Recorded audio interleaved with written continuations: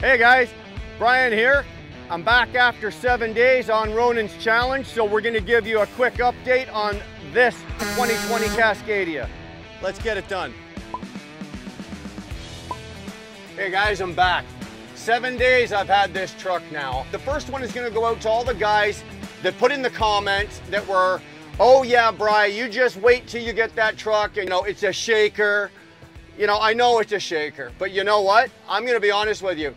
I ran 69 east and west twice doing this, okay? Now, anybody that knows 69 in Michigan knows that you basically have to duct tape your parts to your truck or they're gonna fall off going across that highway.